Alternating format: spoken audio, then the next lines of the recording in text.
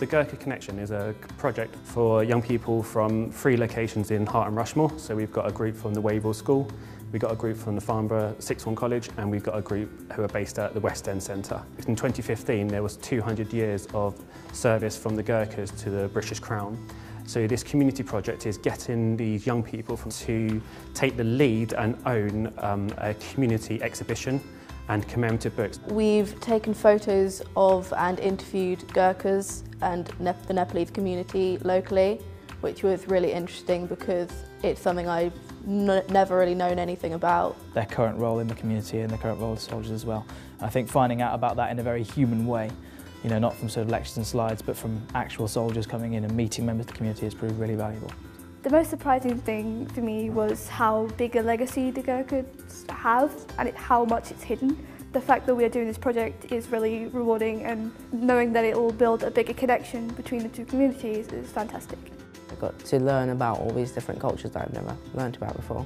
They're gaining a number of key skills, for example, photographic. They're also learning research skills, so that's really important to understand who the Gorkhas are. We've done a workshop with one of the curators at the British Museum, which was really useful in helping us with how to put together our exhibition. Yeah, we learned how to analyse pictures and what that impacted on us and what emotion we got. We learned photography as well. Oh, we got to use Adobe Photoshop, which was really cool.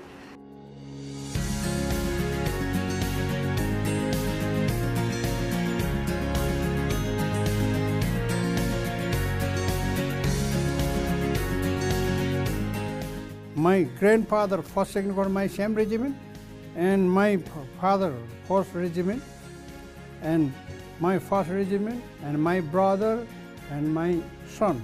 4 generations in British Army.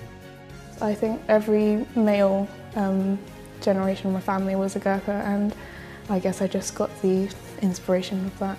Most of the people, maybe especially younger generation, they don't know about the history of the Gorkhas. They're quite fearless, but they're also quite friendly at the same time, and they're willing to talk about their life story with you. We've had comments from members of the local Nepali community about saying that it's really making an impact in the local area. They're getting very excited and they're hearing about the project. It is really important actually. It shouldn't be only, I mean, if we want to clap, we can't clap with the one hand. It has to be 2 hands.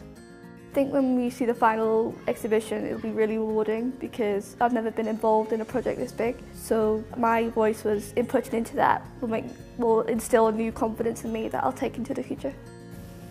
I like it really well because it's helping me boost my confidence up and learn more about the Gorkhas and the British Army and the connection between them. I've seen who have started at the beginning of the project, perhaps were a little bit quiet, and they've really come to the forefront now.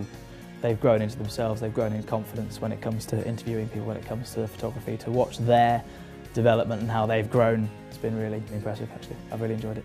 So their enthusiasm is amazing. It's been great working with them. All of them have produced a different work, and all of them have produced a body of work that they should be very proud of. I've learnt new things and I've met new people, and it's really fun. I would definitely recommend it just because it's so interesting. Yeah, I like this project that I'm on. Doesn't matter if you don't know the people in your group, you make friends with them because it's really cool to work as a group, and I've really enjoyed it. Yeah, once in a lifetime experience.